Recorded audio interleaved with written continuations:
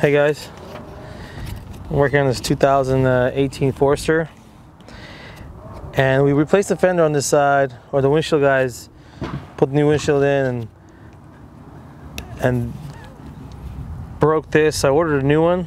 It's for the cowl. I call it the cowl fins. You can call it here, part number wise. That's for the left side. I'll get the right side on Monday. So if you're having the windshield changed, make sure that they put this windshield in.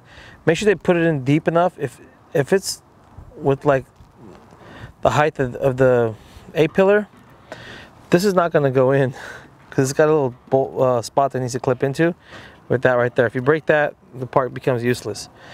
So when they put this windshield in, make sure that they put it in deep enough to where you can put this in, or else you're not going to put this. You have to glue this in somehow. It's got these two tabs right here. If you squeeze them together, they're going to break. Don't do that. You put it in with the hood closed. What I like to do is put these guys in here first. I've broken so many of these, but I try to get. Let's see. Try to get that in first, and then push this guy in, and then you can see this thing needs to go down a lot. And from the looks of it, I don't think I'm going to be able to get it in. Let me go get a screwdriver.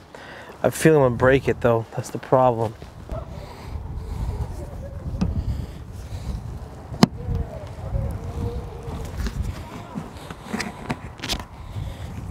This is going to break.